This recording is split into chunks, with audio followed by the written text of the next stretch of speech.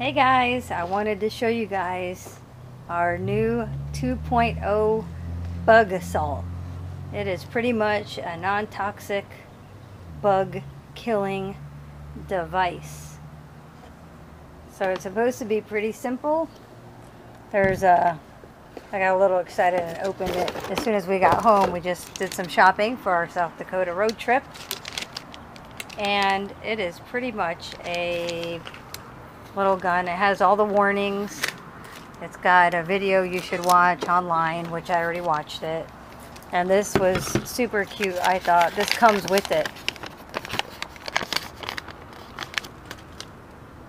And it says, "Congratulations, fellow supporter. You now officially have the power to eradicate those pesky houseflies. I want you to know that this product does require skill. You need to awaken your primal hunting abilities. You must be patient with mastering the sight, and most importantly, don't get frustrated. Build some targets for yourself with a sheet of tinfoil and a marker, because practice makes perfect. If you have any questions or issues, please call Lorenzo's hotline," and then it has a phone number. "We'll make it right. Shoot 'em dead, my friend, Lorenzo." So it shows this, and I made myself some little targets already.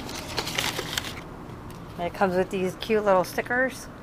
And of course, this is not a kid's toy, because you could only imagine that you shouldn't be pointing this at anybody's face, but that's common sense. But not everyone has that.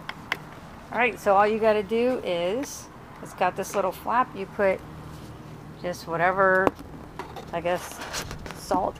It only uses like a little thimbleful. You don't need too much. Oops, I think I put too much.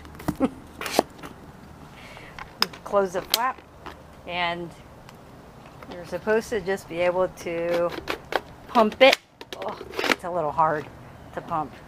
Once you pump it, the sight comes up. That's how you know. It also has a safety, like a real gun. Take the safety off, and the safety goes on every time you pull the trigger. Then you have to, once you pump it, then you have to do the safety again. So, pretty simple. Let's go show you how it works. Alright, so here are the targets that I made. Hopefully you can see that. I got several here. My lovely flies. And we have the shooter.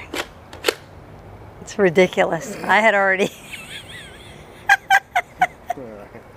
Alright, so let's see if this thing works. What do you think? Alright, so how far are you think? I'm about 3 foot. Okay, so this is like a 3 foot. Which one you shooting at? The bottom? This one right here. This one. Ready? Alright, go for it. 3 feet. Go. Oh, he's dead.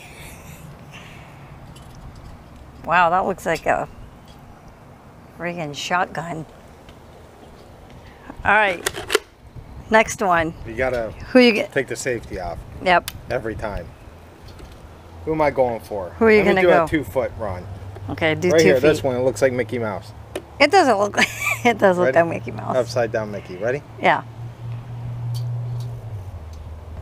Ooh. I don't know. I don't know. He might have flown away. Mine that one might off have a little bit. Yeah, that might have got away. Shoot one over here.